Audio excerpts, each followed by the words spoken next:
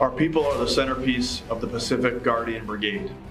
Our social media platforms are a way to enhance communication throughout our geographically dispersed brigade, spanning across 3 locations on mainland Japan to the island of Okinawa and even further south to Guam.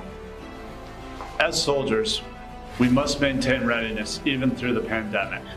We live in an entirely different environment today than we did a year ago. Even so, Pacific Guardians have remained flexible, resilient, and able to adapt to our challenging conditions. From hosting a virtual ball, socially distanced and sanitized competitions and exercises, regularly scheduled sharp EO and resilience messages, digital fitness videos, and medical Q&As, Pacific Guardians have met the challenges before them with the wellness of our brigade in mind. What started off with a goal of enhancing the brigade's readiness and communicating with our soldiers turned out to be shared across the Department of Defense and other branches. It showed us how necessary our work was for the total force. Hear it for yourself from the creators of the shows: Chaplain's Neighborhood, Sharp Points, the EO podcast The Influence, Pacific Guardian Fitness, and Ask the Doc.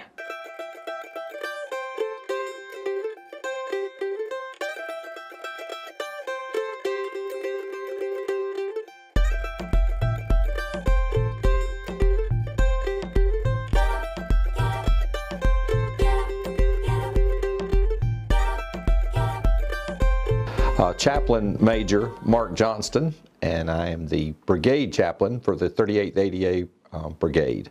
Command Sergeant Major Sartain said, hey Chaplain, why don't you do a little talk about resiliency, some of the things that help you stay resilient. I'd already had the idea of moral leadership lessons. I'd done them in the past where I would go to a place where a certain event had occurred and there were certain lessons in history that we could learn from those.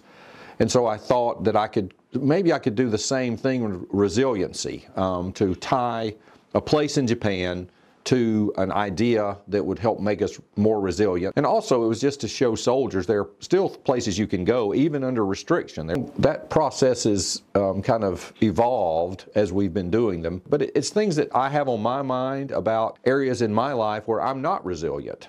And so I figure if I'm struggling with it, other people are probably struggling with it too. Yes, I've had many people come up to me that I don't know who they are and say, oh, I watched your video. I've reconnected with people actually in Europe, in the United States, there are people from all over the world who have viewed it. It's been on the DoD website many times. The Air Force has picked it up, the National Guard, the Marine Corps, the Navy, other groups have picked it up. And so I think that it has hit it has scratched an itch, and I think it has helped some people, and I know it has helped some people who have said to me, oh, please don't stop doing those. They're so helpful to me, and I really appreciate them. Look at the side of things that you already have and be grateful for them, and it will change your point of view. Yoi, ichinichio. Have a nice day.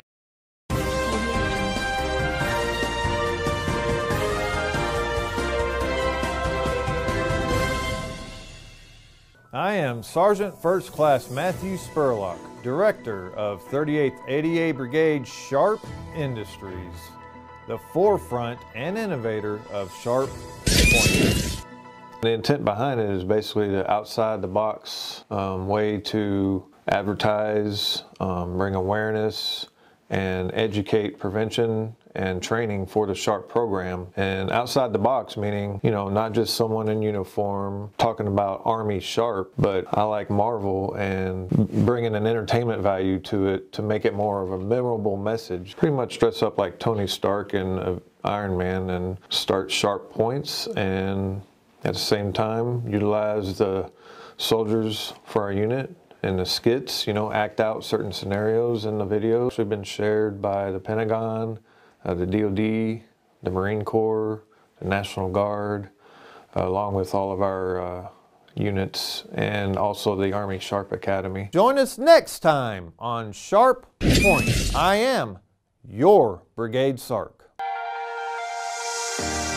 Welcome to the Influence Podcast, the show dedicated to discussions about important topics related to equal opportunity.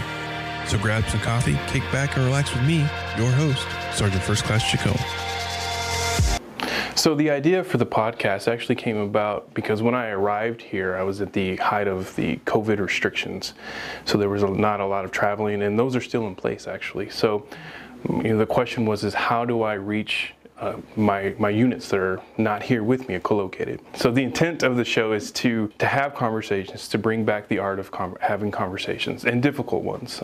During the civil unrest during this past year, 2020, leading up to the election, there was a lot of turmoil and a lot of things going on that just hit home for a lot of soldiers.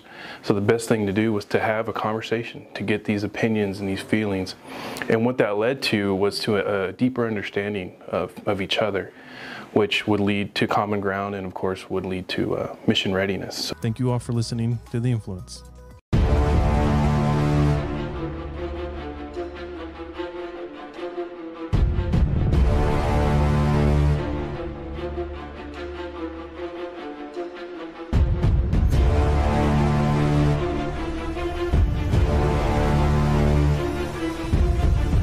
So my name is CW2 Bradley Garrett. COVID-19 had just started and the gyms were closed. No one knew how to react to it, but we wanted to make sure that soldiers had the options to keep their physical fitness levels up. Because we know eventually it's going to go away. ACFT was on pause, but we know that's just a delay and not a cancellation. So we want to make sure that soldiers knew these other types of ways to exercise that didn't involve a gym, maybe some pull-up bars, maybe some body weight. And it just took off from there. To let them know that we can still train for the ACFT using body weight, and we try to incorporate all those calisthenic workouts into Pacific Guardian Fitness. So everybody in the brigade would acknowledge it before I would even see the video sometimes. They would walk up and say it was a great video, or they used some of those things. They got them over some back pain, shoulder pain, or whatever the case may be.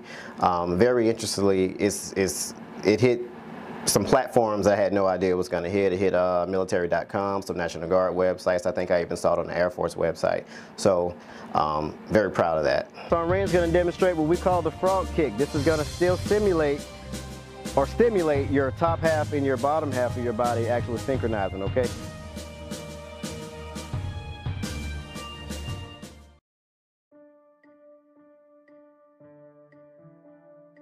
Started off getting a lot of questions in the hallways or people just dropping by my office during lunch, asking really random medical questions about what to do about different, aches and pains, which is pretty typical for unit surgeons. But I would also get a lot of COVID questions or really like rhetorical questions that actually weren't rhetorical when you actually ask a doctor about it, because certain cases, the science and the evidence is pretty clear. The last Q&A was specifically about the vaccination. I felt that a lot of the sort of information that's coming out from Big Army was very impersonal. And, even Big Army, they did a bunch of studies and they figured, they looked at different units to see, who had better vaccine opt-in rates. And really it came down to which units had a command surgeon, getting into the weeds and talking to, everybody in the formation, answering any question, saying, why are you not taking the vaccine? What do you believe is not safe about this vaccine? I would get, people would make offhand comments about the vaccine changing your DNA, which it's common knowledge that, I guess it's not common knowledge, but for sure the vaccine does not alter your DNA. And I think everyone in the brigade needed to hear that from somebody they knew, but was also in a position of authority, both in the unit and medically, to say, hey, that's not true. You know me, I'm your command surgeon. My job is literally to look out for your health. And I'm telling you that the vaccine is safe and it will not change your DNA, contrary to what you might have seen elsewhere. This is Captain Chen, and thanks for joining me in another session of Ask the Doc. Thank you for joining us. By valor and power.